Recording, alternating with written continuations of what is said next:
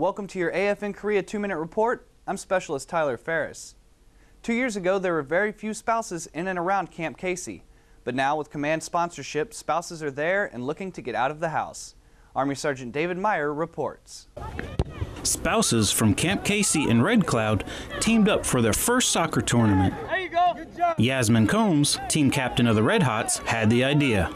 It started with me coaching the little kids, and then I thought it was a lot of fun, so I figured all the wives that don't have anything to do could play a soccer tournament just to have some workout and fun together.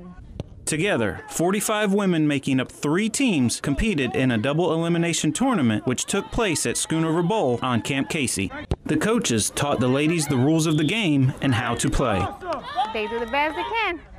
They teach us the rules, how we're supposed to play. They pushed the ladies hard on the field, and the hard work yielded positive results. It was mostly our coach. He was able to really get us focused, and he's the one who really made it happen for our team. The Red Hots lost only 1 game during the tournament and took home the first place plaque. It feels awesome. I love winning. Army Sergeant David Meyer, Camp Casey, Korea. That was your AFN Korea 2-Minute Report. I'm Specialist Tyler Ferris.